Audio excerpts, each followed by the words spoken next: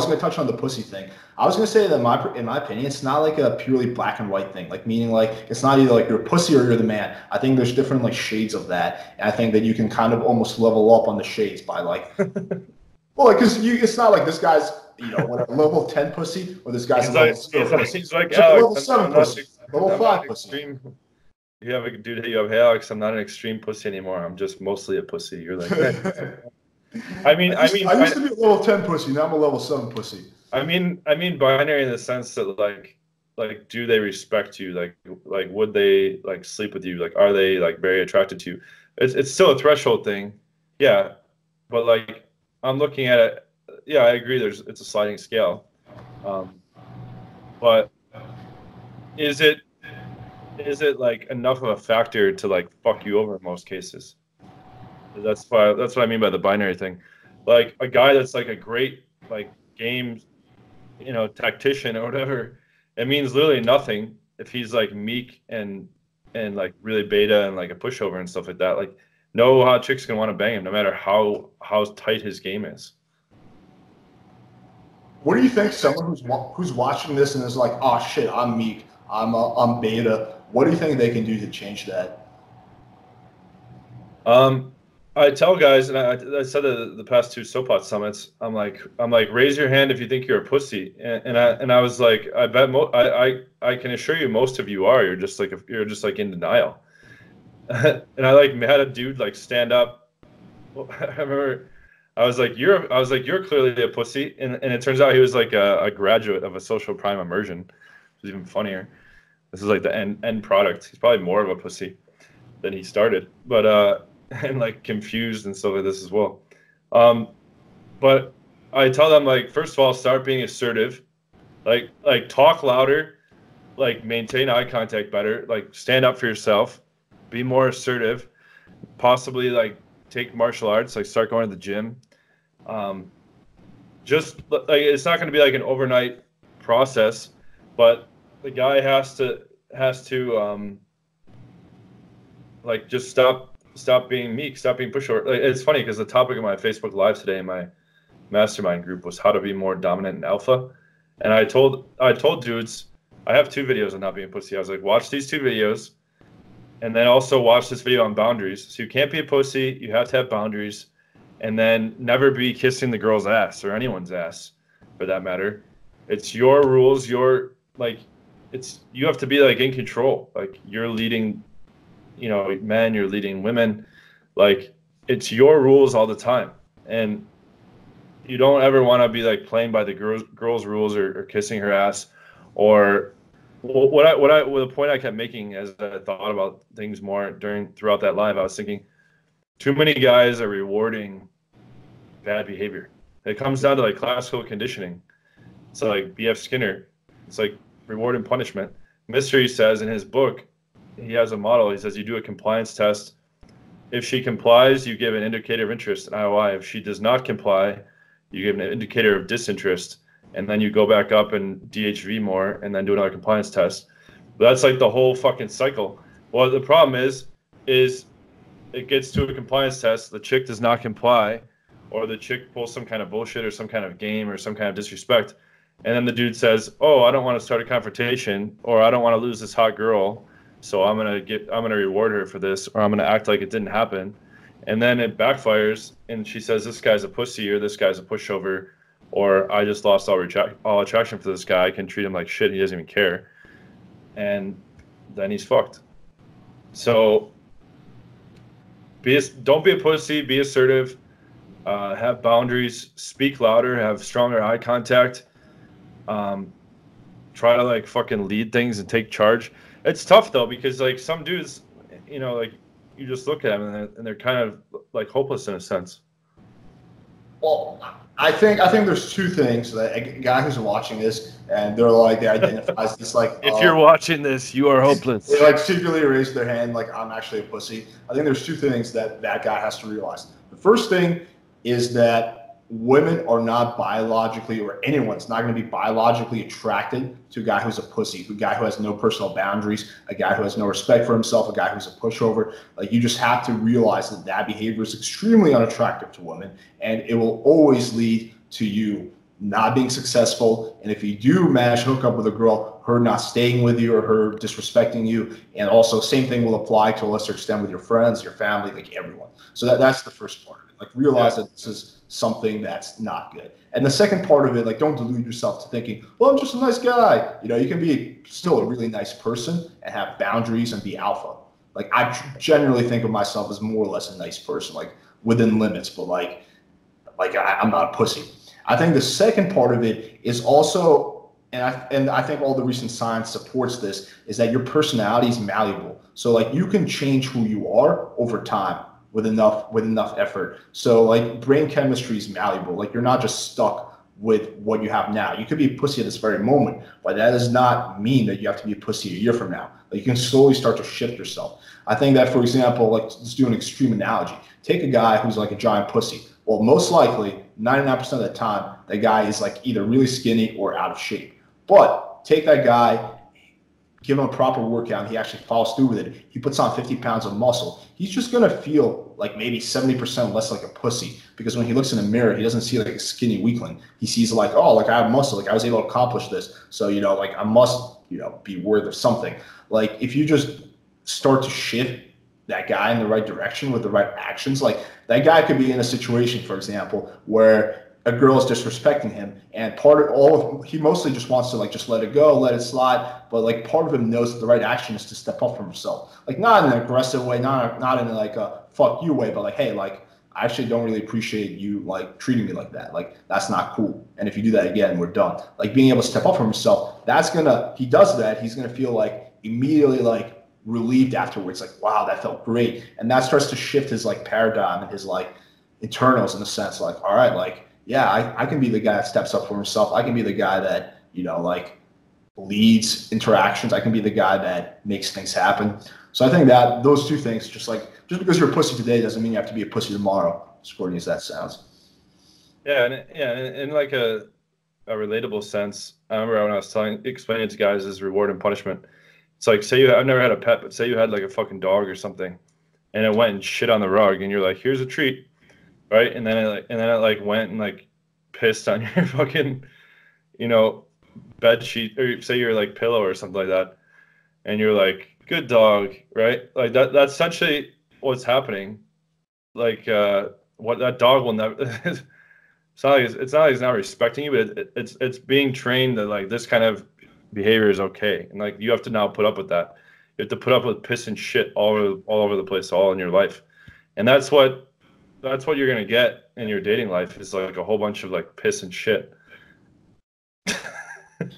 I mean, yeah, like I think that some people might be like, yo, that's fucked up, you know, people are not dogs. But if you think about it, but that analogy definitely applies. Like you think about you own a business and you have an employee and they're the best fucking employee ever. Like they care about the business, they work really hard, they never slack off. But so say you start rewarding them for coming in late. Like they get a bonus if they come in late. They get a bonus if they do less work. Even if they want to do good work, but they're like being rewarded for the opposite. So it just like creates that like, okay, like they're just not going to work as hard. Versus if you take that person who's already good and you reward them working hard, reward them like showing up on time, you're going to get even more out of them. Like so it's humans are like biologically wired to respond to incentives, whether good or bad. You know, it sounds kind of bad, but that's just the way it is. Like even like your closest friends, like you can't like if you like any friendship, you have someone who occasionally does something that you don't like, and like it doesn't mean you have to end the friendship, doesn't mean you have to like yell at them, but you have to be able to express your boundaries. You have to be able to not reward that behavior. Like your friend forgets to pick you up from work or something like that. You can't be like, yo, bro, let me take you out for beers. Like you have to be like, dude, that wasn't cool. Like, like you cannot incentivize like behavior that is not good.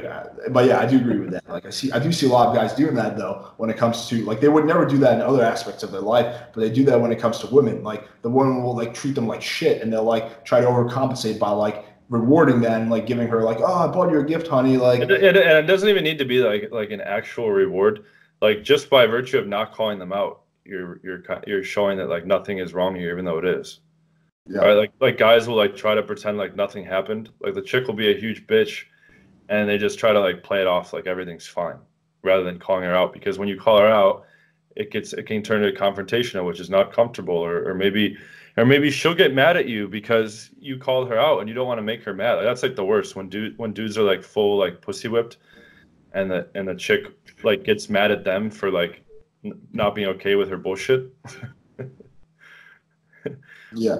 I just a quick example. I'm not going to say his name for obvious reasons. This is like a good buddy of mine. I recently saw him a few weeks ago. We're catching up, and he was telling me he was in a relationship for a bit. And I was like, "Yo, how's it going?" He's like, "Oh, she's bad. You know, she keeps hitting me." I was like, "What?" Like, yeah, she like punched me in the face a few days ago. I was like, "Are you kidding me? Like, why?" I know she's done that bit. Like, I'm like, "Are you kidding me?" Like, I've never been punched in the face by a woman. Like, I don't think it will ever happen. But if it does happen, it certainly won't happen a second time because we will never hang out again. Like, but like just like letting that slide, like, yeah, you know, but like she's hot. Like that is not a valid excuse. And if my buddy who's watching this recognizes this, like, you know, like, oh shit, you're talking about me, like, yeah, but hopefully it's like a little bit of a wake up call for them. Like, you could not possibly put up with that just because the girl's hot. Like, stealing, like physically assaulting. Like, no way. I don't care if the girl's like Mia Khalifa or something like that, like my 10. Like, there's no way I'm gonna put up with that. Like, fuck that shit. Like,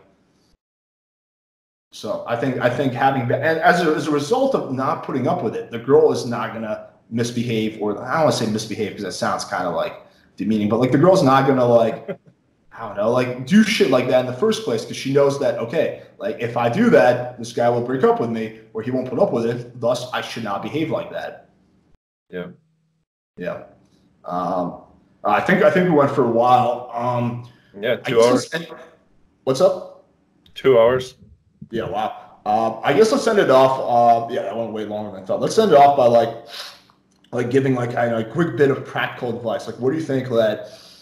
We kind of touched on this a bit. What do you think a guy who's watching this, say they're either in my group or your group, you know, they want to learn, they follow our content, so they already have the correct information. But what should they do? Like a few quick things they should do to maximize their results, you know, ASAP. Okay. So you want to we'll start the like section again. Fuck. Hold on, let me get a glass of water. Hold on. Uh-huh.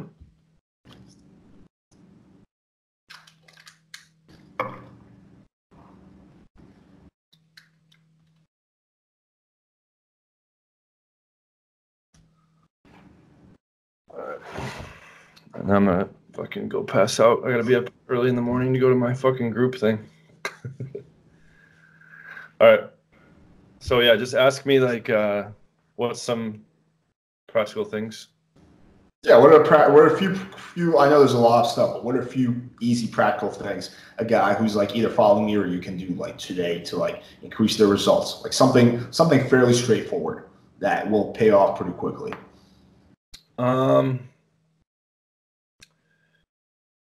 Buy our products. Yes. Aside from that, I would say I look at game in like three big sections. So you have lead acquisition, which is doing night game, which is bars and clubs, day game, which is streets, malls, and cafes, online game, Tinder, Bumble, whatever other online platforms you use. Mainly those three. So you get phone numbers from those by running those properly. And then the next piece is your texting and your ability to set up dates. And then the third that's lead management. And the third thing is lead closing, which is going on your dates or having dates straight to the house. And then how do you run your date, or what do you do back at the house, and how do you close? So really take a inspection on where you're at with how many leads are you getting from the top sources. I don't really do day game. So see how many phone numbers you can get in a week. Like here's like a little homework assignment. Shoot for 40 phone numbers in a week. It's going to sound like an incredible amount to most guys. If you go out, let's say most guys can do at least Friday, Saturday. Let's say you're out Friday and Saturday. A lot of the bars in the U.S. close at 2. Go out from 10 to 2 and go for one phone number every half hour. That's 2 phone numbers an hour.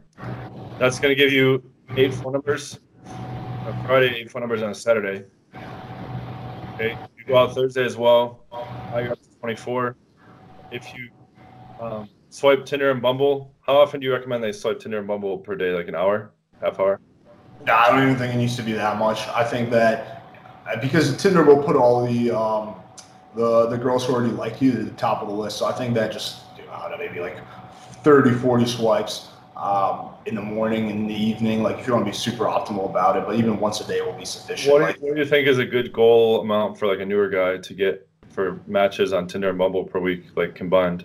It really depends on where they live and their sexual market value and how good their profile is. But let's say like a guy who lives in like average U.S. city, average looks. I think that if you can get like average maybe 5 matches a day, you're on the right track. Like 5 attractive matches. Obviously, there's much more room to grow for that, but you know if you're getting like one match a week, you're on the wrong track. Like it's got to be more like several matches every single day. And I think that a big thing that this kind of goes back to what you were saying, like just increase the volume. Like I think pretty much 98% of guys could benefit from increasing the number of leads that they have. Meaning like they might be on Tinder, but they're not on all the other apps. Like Get, Bumble, Get, Hinge. Like just increase the amount of volume you have coming in, and like a lot of problems will start to almost take care of themselves. Yeah. Volume is king. But going back to that 40 leads example, 40 phone numbers in a week. If you do 8 phone numbers Thursday, Friday, Saturday, that's 24. Maybe you get another 10 from Tinder, Bumble, Hinge. Now you're up to 34. You throw in a few daytime approaches or whatever, maybe a few extra night game approaches. Do whatever, maybe more online. Do whatever you need to get to the 40. Then try to get 10% of those out on dates, okay, with your shitty texting.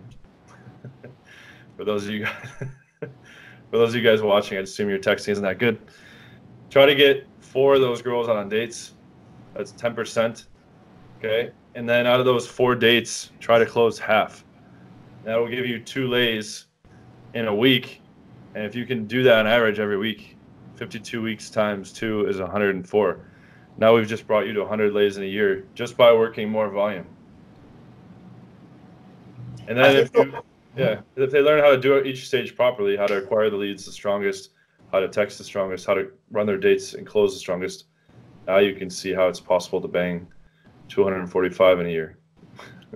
I think something you've said a lot in the past, which I definitely agree with, is that a lot of guys, when they go out, they don't value, it's all or nothing. It's either I pull this girl and if I don't, like we part ways, like we never met. Like I would think a lot of guys don't realize the value of like getting a girl's phone number. Yeah.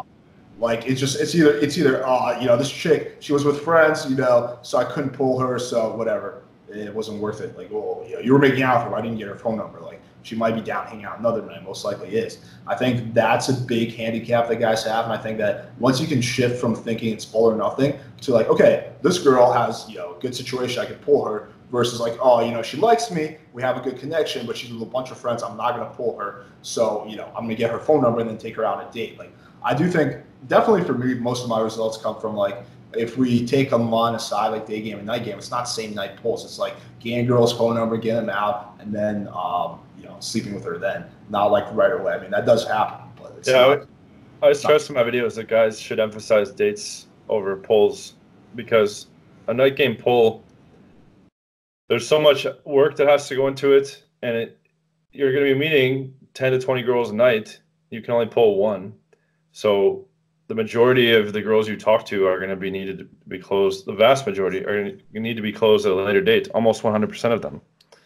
So the focus really should be on setting up dates and knocking them down. And you have such a high advantage on a date because you have the girl one-on-one. There's no cop blocks. She's right near your house.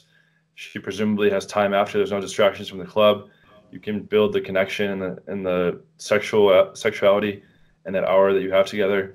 There's just so much stacked in your favor. Yeah, I definitely agree with that. You know for a fact she likes you because she's not faking it. She met up with you outside of like the venue, like 100%. Like the girl is interested in you at some level. That's like a huge advantage in of itself. Yeah, I definitely. So like, the biggest practical takeaways are, do more volume, shoot for that 40 leads a week, work your phone numbers. Don't just let them sit there, and try to get them out on dates. Make your online game better, obviously, by getting professional pictures, following Alex's advice.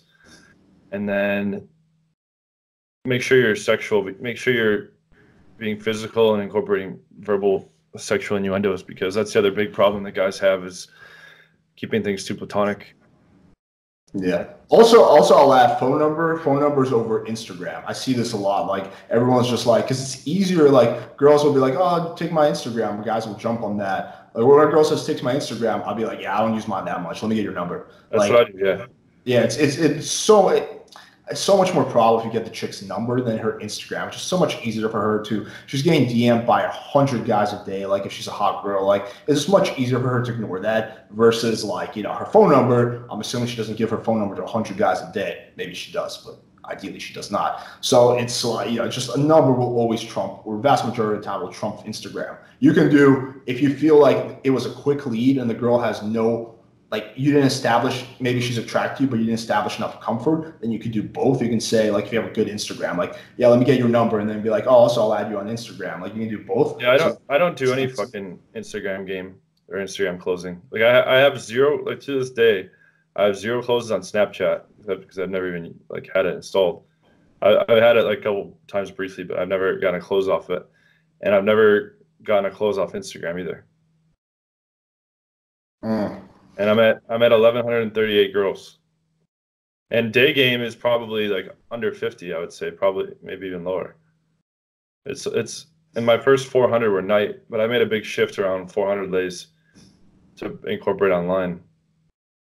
At first I thought online was cheating.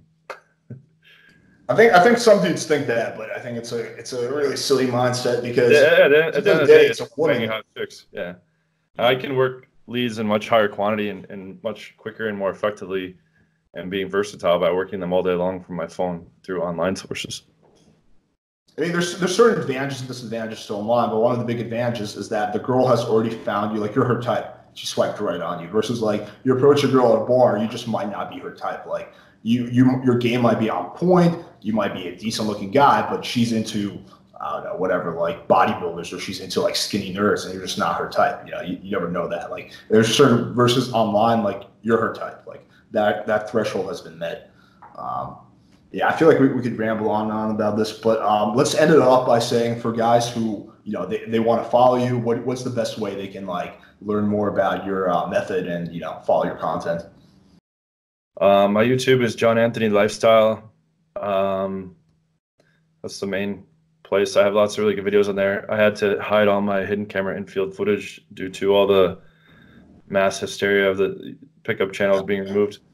Yeah, go to John Anthony Lifestyle YouTube. For those of you that are following, or for those of you that are watching this on my channel, do you want to give your channel info? You've been the only featured channel that I've ever recommended, because everyone else has shit advice. Thank you kindly, sir. Yeah, we'll link it in the description, but my YouTube channel, just search Playing with Fire, or if you search a lot of Tinder stuff, we'll rank pretty highly for that. We'll also go to forums.playingfire.com, where basically I help every single person who has questions for free. And if you want to check out my product, it's playingfire.com. You can go to Online Dating Blueprint, where I literally walk you through every single thing, A to Z, on what you need to do to start seeing results online, and much, much more. And are you still doing boot camps, or are you taking a break from that? I have interests all the time, but I'm looking into just having coaches run them for me. So I have coaches in different continents, and we're scaling up with paid traffic now. So it's going to be mostly, it's going to be mostly other guys running them. But I'm going to also be doing an 8-week mentorship program that we're rolling out. And that's going to be like 8 weeks of digital content, and then group coaching calls where guys are, I'm able to answer their Q&A and stuff like that. But if guys are interested in checking out my system, it's ultimateseductionsystem.com and sexleadmachine.com. And for your boot camps, like, these are all guys that I know you've talked to me about. Like, these are all guys who you personally can vouch for. So it's not like just like some random, like, shithead running the boot camp. For the instructors? It's legit. Yeah, for the instructors, it's guys that have been with at least 300 girls. That's like the first minimum criteria. And they have to be really good at teaching and really good at game themselves and also really passionate at game. Those are really passionate about game. Those are like the three big criteria. Oh, and the fourth thing is they have to have trained with me personally, and they're like all teaching my system. But I am going to be teaching some personally, like by like I have some guys where I'm organizing them together to do a program, but we're really trying to scale up big. And me going around teaching individual programs isn't going to be. There's only one of me.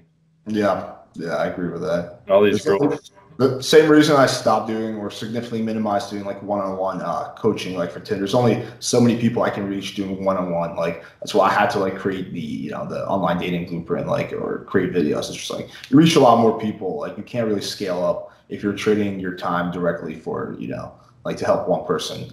As good as it is for that person, just like you can only reach so many people then. Yep. Yeah. All right, awesome, man. I think. We'll put in the description our links, and my email is johnanthonylifestyle@gmail.com. What is your email?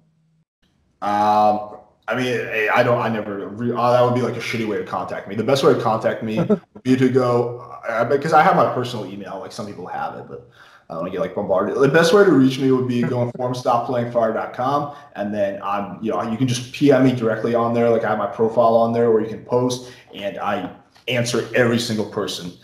As long as some days it may take me, I go through every single message, every single comment. So that's the best way to reach me, or on YouTube, or I guess last case resort would be Instagram, but forums is preferred. I don't use Instagram. What's your cell number? I was watching the Eric Andre show. He like fucks. It's like one of my favorite shows. He like fucks with these celebrity guests, and he had Seth Rogen on the show. They like don't know what they're walking into, and he's like, "Hey Seth, what's your cell number?" And Seth's like, I'm not saying that. And he's like, oh, it's fine. We're just going to put it at the bottom of the screen. And they put his real cell number like on the broadcast. It was like on Adult Swim on Comedy Central. And he had to change his number. I thought that was pretty hilarious. Yeah, well, like, if you're Seth Rogen, you get bombarded with text. Just bombarded. He put Jack Black on a lie detector test. And it was like pretty hardcore shocking. And then he's like, Jack, what's your home address? And he's like, come on, that's not fair. And they're like, what's your home address? Tell the truth. They just shocked the shit out of him because he wouldn't say it. Word. Awesome. All right, awesome, man. So yeah, I think we got a lot of good stuff here. Thank you everyone for tuning in. Touched on a lot of shit. Yeah, thank you guys for tuning in.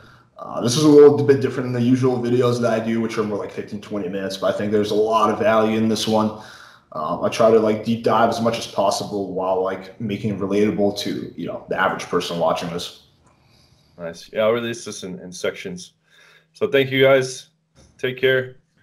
Thank you guys. All right. Cheers.